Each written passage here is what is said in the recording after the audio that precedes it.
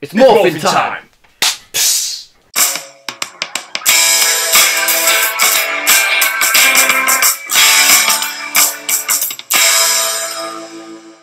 Power Rangers. The Power Rangers stars Dacre Montgomery, Naomi Scott, Ludi Lin, Becky G, Cyler, I believe is how you pronounce his name, Elizabeth Banks, Bill Hader, and Bryan Cranston. And this movie sees the return of the Power Rangers to the big screen, which we haven't seen since like 1995 or something like that, I believe the original movie was. Yeah. Somewhat along those lines. And even though it's a reboot, it follows the same basic premise that every other Power Rangers movie really has, and that 5 teenagers become the Power Rangers and have to stop an evil warlord, this time Rita Repulsa. Pretty sure that's what her name is, right? Yeah.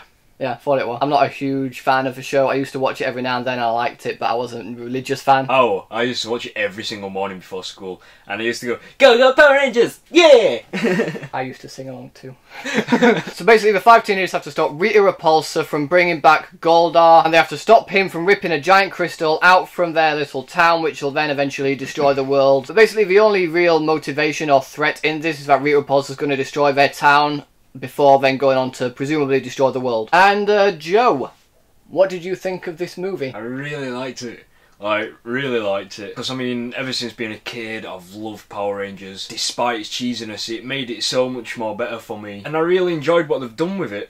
I think they've still kept a lot of what they had in the originals, but also brought a very new spin onto things. Like, they've tried to make it a lot more... I won't say it's being pretentious with it. I think it's doing what it knows it can do. It's gone for a more grittier, realistic version of the story of the Power Rangers, and it is a more realistic, grounded version of an origin story, basically, behind these characters. And in that, when the cheesy moments do come into it, it does shift the tone quite a bit. Particularly Rita Repulsa's character. Now, every other actor in this movie, especially the Power Rangers, they were great. They were surprisingly really, really good in this film. And like Joe, I believe, our favourite Power Ranger, unlike the actual show, was the Blue Power Ranger, played by Cyler. I hope I'm pronouncing his name. I'm sure I say pronounce it, but I love him. He played Billy in this film, who we know as the Blue Power Ranger, and he was so funny in this movie. He started off, I was very worried about him at first because he started making these certain jokes, and I thought,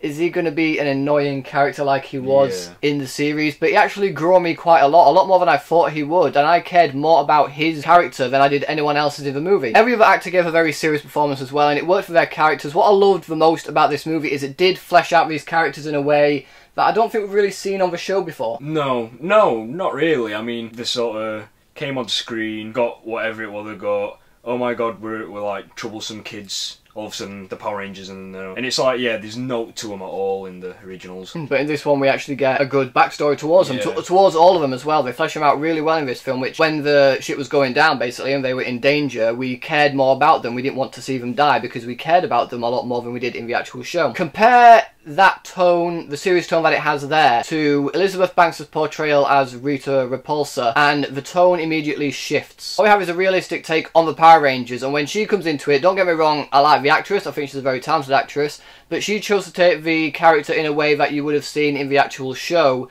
and in that it did clash a lot with what was actually happening on screen. Although at the start we thought she's quite terrifying, they did a certain thing with her character where it was quite horror-like, but when she actually became her full form, she became very over the top and very cheesy, and it just conflicted with the tone that we'd had previously. I think if they should have gone with one or other, either go all cheesy or all serious and gritty, but where they went half and half, it did clash a lot, and it made you feel a bit like, don't even know where I'm standing a minute. There are some other cheesy moments in this movie as well, just with a few particular lines that I said, and they didn't really bother me that much, but again, it did conflict with the tone that we brought beforehand. Other characters in this movie have Bill Hader as Alpha 5, and if you hated Alpha 5 in the actual show, I feel like you could warm to this one a little bit more than the show, because it doesn't say aye every 5 fucking minutes, but he is still sort of that annoying character. I liked it. I mean, because I was little when I watched these, I don't really remember Alpha 5 that much from my childhood. I mean, I remember him, but not as much, and I remember him saying the aye all the time. But in this one, I did really like him. I don't know why, though, just something about him that I could be like, oh, you're a cool little robot. Yeah. You're a cool little robot, you. Bit like an R2-D2 sort of C-3PO mash. Just tapping my head going, oh, look at you. We also have Bryan Cranston as Zordon, who I think was just perfect casting, to be honest. I mean, if I'm picturing a big head having a very deep voice in a wall, giving me advice and trying to teach me how to become an awesome superhero, it would probably be Bryan Cranston's voice I'd think of, and Bryan Cranston's head I'd think of. Yeah. Admittedly though, when they actually got down to having their suits, their Power Rangers suits, for me, although I liked seeing them kick ass in the suits, I didn't feel like those scenes for me were personally directed that well. I don't know if you feel differently about that, but I thought the way the camera was moving, it could have been shot just a little bit better in my opinion. I don't know, I quite enjoyed it. I got goosebumps everywhere when it started, and especially when they did parts. That's one thing I also remember. There were a bit at the beginning. Do you know when they were where they were driving the car at the beginning, when they were trying to get away from cops, and it kept doing 360 turning? Yeah. I thought if they did that once, it'd be fine, but after a bit, I went really dizzy. Yeah, I started going really dizzy, and I think that would have been impressive had it been a genuine one take, but I believe the way it looked like it had been edited in a certain way to make it look like it was all done in one take. If it was all done in one take, then props to the director, but yeah, I do get what you mean. It did start to get a little bit disorienting. When it came to them actually being in their suits, that was incredibly cool to see, and of course, the Zorgs. I can say it because it's not really a spoiler. They're all over the posters, they're all over the trailer, and what I hated about the trailer was they showed the Megazorg. Yeah. I feel like that could have been a very awesome reveal, or even just something that we put in the sequel, like if they brought the Zorgs in, these guys don't immediately know how to use them, or even how to combine them into the Megazord. Maybe that would have been a nice surprise if they'd have kept it out of the movie and just shown it in the actual film. We'd have gone, holy shit, that's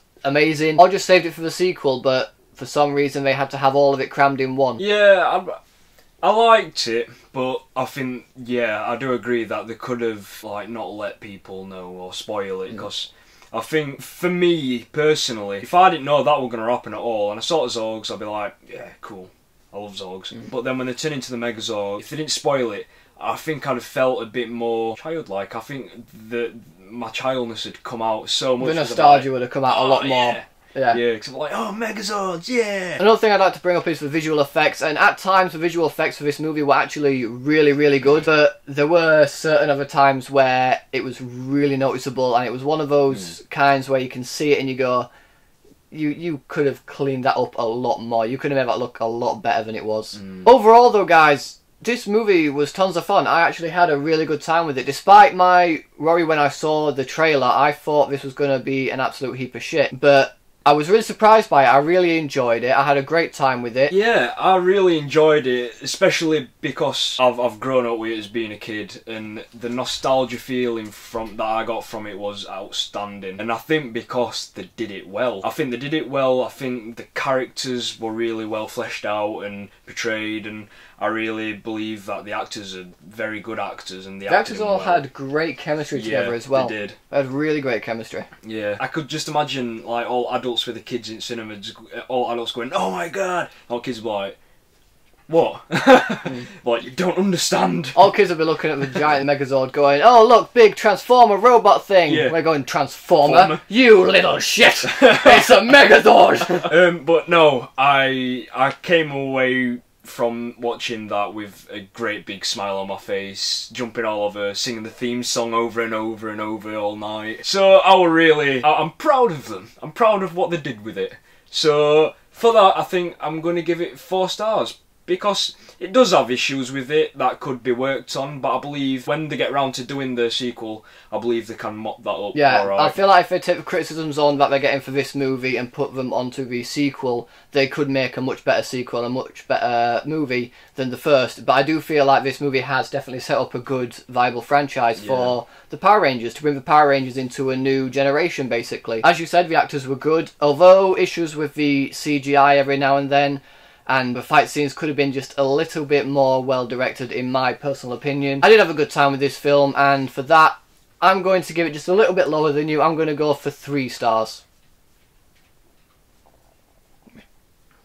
So, Power Rangers, have you guys seen it yet? What did you think about it? Whatever you thought, let me know in the comment section below. Thanks as always for watching, guys. If you like this video, please give it a thumbs up, share the video with your friends, and if you want to see more videos just like this one, then subscribe to my channel for more. Thanks again for watching. You guys are awesome, and we will see you when we next review a film. Yes. Bye.